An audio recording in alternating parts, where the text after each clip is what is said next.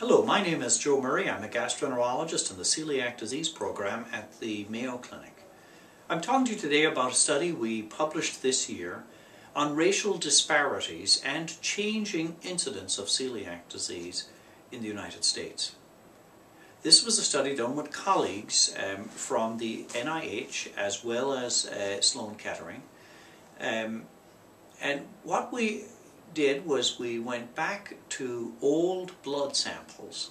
These were samples saved as part of the NHANES studies. These are national surveys to address American health and nutrition. These surveys have been undergoing for many decades, and we had the opportunity to go back to the 1980s and 90s and then more recently and test the blood samples for evidence for celiac disease.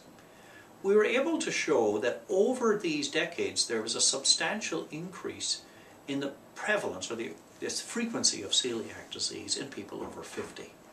And this change seemed to occur around the year 2000. What does this mean? This suggests that something has changed in our environment, probably at or before that time, that has changed the occurrence of celiac disease. And this is supported by other work that we and others have published showing that the rate of diagnosis of celiac disease has dramatically increased, and again over that same time frame of the late 90s or into the early 2000s is where that significant increase occurred. The other thing that we looked at is we looked at the racial disparities. This seems to be a disease, when we think of celiac disease, that is much more common in non-Hispanic Caucasians. That is, white people who are not of Hispanic origin. And it was much more common than in people of African American or other races. Interestingly, we also had the opportunity to look at the practice of being gluten-free without a diagnosis of celiac disease in recent participants in these surveys.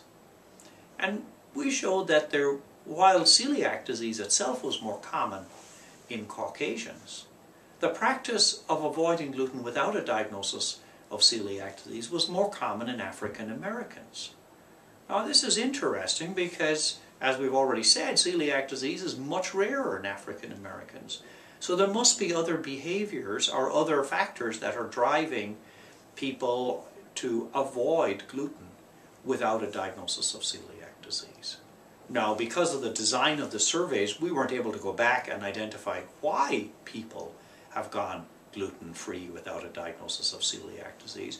But it really makes us think as to there is a need for research to understand why people are avoiding gluten who don't have a diagnosis of celiac disease. Thank you.